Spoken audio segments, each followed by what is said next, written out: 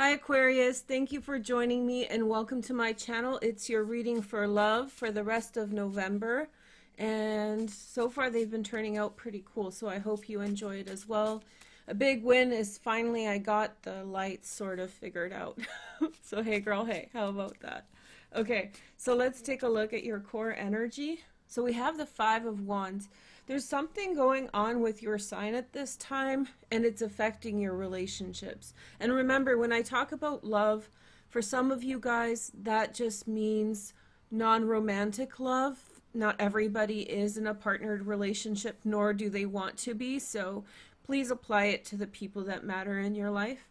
But I think as you're sensing the shift that's coming, and the spotlight is going to be on you, and so there's a lot of things changing. Things suddenly fall apart. Things suddenly don't work the way they used to. You feel uncomfortable doing the same things you were doing before.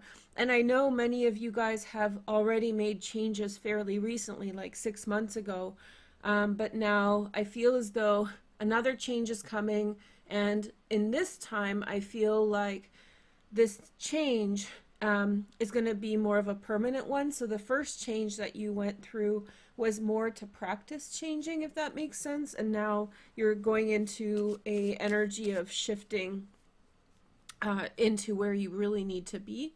So this came up, Page of Swords, new ideas, something that's going to put you in a new environment intellectually, like something you've never done before. But I think you get this kind of resistance from the people around you around times of change, because you need to go through the change. This is my rule for Aquarius, okay? Go and pursue your change, and when you're in the transition phase, which your sign goes through, don't really look to other people for consolation or approval. Not that anyone should, but you particularly may see people getting in their feelings, showing attitude. It has to do with how people are, right? So people get grumpy when change happens because you're changing, then they're feeling like they're gonna change, so just stay out of their way. Okay, so then we have the Nine of Wands up here. So a little bit isolated at this time, a little bit alone to think about things that you want to do. I feel like it's the time in which you will maybe not find understanding for what you're seeing. The other thing is where you are changing to, many of you are just sensing it now. So you don't actually see where things are ultimately going yet. And so you don't even have that much to say. It's your time to sit there and listen and pay attention to the change. Okay, then below is the Devil. So also in your personal relationships, I feel like maybe you need to suss out like who is problematic, and that means, you know, being quiet, listening, cheetah in the grass kind of energy. I feel like somebody is, I think some of you know who it is, and those of you who don't know who it is, you sense something's going on. You know, you sense a snake, you sense a problem. And so you're like just sitting there, and just, you need to sit there and wait for the hidden to become visible. Maybe on TikTok I'll do a Reiki for that, to like make the hidden visible. I'm very good at that, so maybe I can do a Reiki session for you guys. Okay, so we have the Six of Cups over here. So there is people around you who love you, ride and die, soulmate, very good energy that supports you. So there's the Six of Cups. And then the upcoming energy is the Queen of Cups, Pisces, Cancer, Scorpio. I think you're going to receive a lot of help and support in this situation, but not from the people you expect. And this could be a man or a woman. Very likely there's an intimate connection here, but not for all of you, okay? The main thing is that this is like, WTF, guys, why are you wiling out? Like, why are you upset? That's the energy here that I'm sensing, that you're feeling from this group dynamic, this group situation. And it has to do with their unwillingness to change alongside with you. They like the you with Saturn in your 12th house, you know, And when Saturn enters our first house, even though that's your ruler, you will have this kind of almost, the first house is your personality or the self, right? And so almost immediately you will have like finger pointing at you, which is easy for Aquarius, fairly easy for Aquarians to deal with, because you take that as a constructive, even if it's not a constructive piece of information, right? So you take what you can out of what you're hearing. But Saturn in the first house is pretty judgy. You know, you'll feel like the world is judging you. So in some way you're already feeling that. Why can't you be like the old you? Why are you the way that you are now? Well, you know, it is now. The past is gone, you know? What is it? The past is gone, the future is coming, and like the current moment is a present. I don't know, I forget that saying. Okay, so here we go. So we have the Judgment card. Okay, so big decision about a change, and you're going to be very happy about it. That's the thing. And that's the thing, you need to find people with whom you resonate about the change, people who are just as excited as you are about where you're going, and I think you're going to have a warm reception. So it's all with the water. Like, it doesn't necessarily mean that water signs are on your side. It could very well be somebody with lots of water transits be there with you through what you're doing. But I also feel that you're going to have that emotional reception. Like, somebody's going to be really happy about it. It's going to be very clear, because they're going to let you know emotionally that you're happy, that they're happy you're coming. So go in that direction. And don't focus on, you know, people who can't handle the change. So we have the Five of Pentacles. I feel like you're making a change for the purpose of being with someone and being stronger together. So I think that the change is happening in order to, you know, two minds are better than one, you know, two wallets are better than one sometimes. Sometimes it's detrimental, we know this.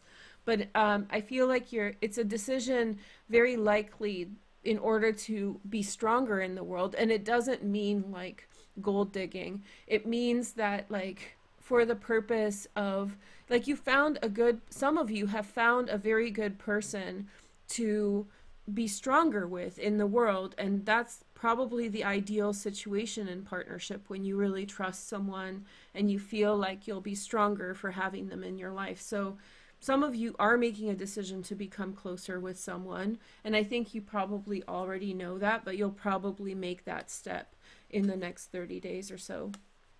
And those of you who are single, probably very happily dating, maybe even a little bit on the intimacy side, like more intimacy at this time for you, a lot of passionate kissing, whatever else.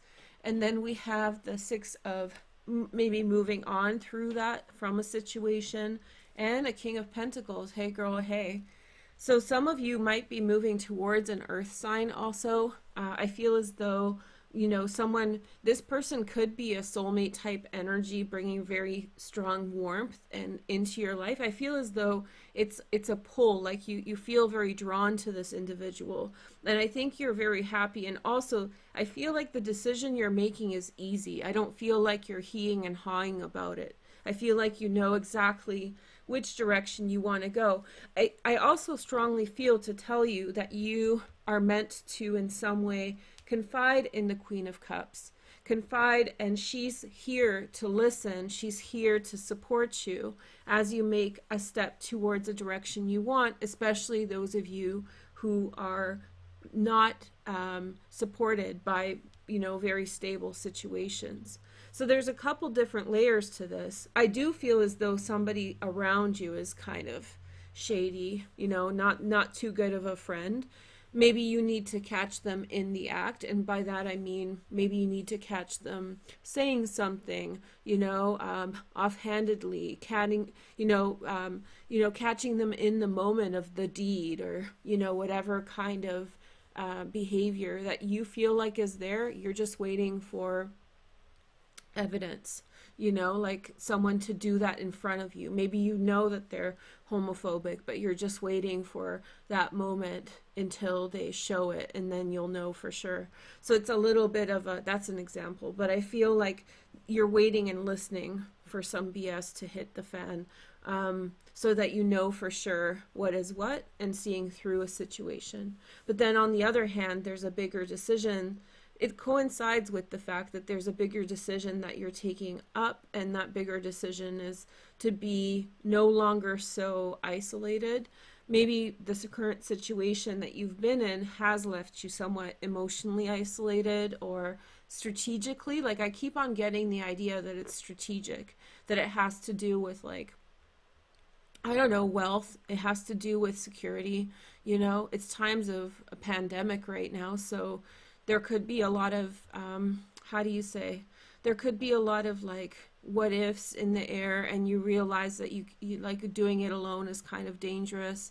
And so maybe you have someone around who you could be roommates with, or maybe something more serious, romantically speaking. But I feel like you're moving closer towards someone. And then there's this, for some of you, this is a romantic relationship that is a very clear direction that you're taking. You know that that's the direction you want right away. Okay. The next message is the Magician. Okay. And then we have the Knight of Cups, Pisces, Cancer, Scorpio. And then we have the Eight of Swords. Okay. So I feel like you need to make a decision about your feelings, and you're trying to work out how you're going to say it or what you're going to say. So I feel like the Knight of Cups is representative of you, and the Eight of Swords is you not being really sure how to share your feelings about a situation. But I do feel like there's growing determination as the month goes on in order to take that next step, in order to assert what you want, tell the other person what you want, or the way that you want things done, and so forth. So if you're a little fuzzy right now, just wait a few days and that clarity will come in for you. Maybe this is also a decision to open your heart, like take someone up on an offer or whatever else. Okay. So then we have the Two of Swords. This is probably going to talk about this the most, so your friends don't know what to do about the situation. Oh yeah, look at these twos come through. Okay, let's see what else is here. The Moon. Yeah, your friends. So don't be vexed with your friends. Don't be upset with them if they're acting weird. They don't know what to do with the situation. Things are in flux. Things are hard for people all over the place. And so I feel as though if they're showing you poor behavior, such as not being a great friend or not really being there for you, give them space and forgive them. It's a tough time for them, and there's hidden things that you don't know about why they're acting in the way they're acting. Okay, so let's look a little bit closer, just a little bit of a clarifier. And we have the World card. So very likely they're worried that you're going to change, that you're going to leave the situation, you know, be away from the situation, or like change things up, like you'll no longer be around. Look at this, Ten of Swords on the bottom. So they're very despondent about where you're going to go. They feel like you're going to leave them alone. So they're acting crazy. So you need to do what's best for you. Stop listening to them because they're biased, right? And then we have the Page of Wands. You know you're about to take the next step in some direction, and you're happy about it, but I feel like you are sitting there thinking about how that's going to impact the people around you. And then we have the Hierophant below the surface. This has to do with somebody mucking around in your friend group. So somebody's mucking around, playing games, being immature about things, stirring up drama, and I feel like you don't really know because people may not be telling you everything right away, but you're feeling like something's going on. It's that paranoid feeling, like not that you have paranoia, but you sense that something's going on. Okay, so the incoming energy is the King of Wands, a Sag, a Leo, or an Aries. Secondary energy and fire as well. Fire energy, Sag time of year also. For some of you, maybe this is the soulmate, the fire sign person, or maybe this is the King of Pentacles. Maybe it's an overlap of the two. Whatever I see is a successful person, a business person, a very guy's guy, or like a girl's girl, like a very strong in their strong in their energy. And so I feel like this person is coming through in a very, like, they're very self-sufficient. They're self-sufficient, and they're not, how do I just, this person has been around the block, and I don't mean that in a pejorative way. I mean this person has been around a time or two, and they're looking for a friend and or a companion. They're not like playing games. They're not being basic. They're not like, they're coming in like with a strong energy. They don't want games, and I feel like a lot of this has to do with a mutual need to not be alone through these times. Okay, then we have the Queen of Wands. Oh, look, there's the King of Pentacles. Virgo, Taurus, or Capricorn. Secondary transits in fire. So maybe they are separate people, but I feel like maybe it's a decision between the two people, or maybe this is a good friend and an advisor. This person is coming in with very good energy. So whoever this is, they're bringing you peace, love, luck, joy. But I feel like the strongest attraction, especially for those of you who are single, is to the King of Pentacles. And maybe you'll need to figure out some ways to like accept that it's happening in your life, like you're asking your heart whether or not it's happening and all that stuff. So let's look at the angels. So we have the romantic feelings. Your feelings are real and worth exploring. Talking to the Queen of Cups about it is also very important. Then we have heart-to-heart conversations. Discuss your feelings with each other. So I think that this is about you opening up. I feel like you're on guard with your social situation right now. You don't trust it.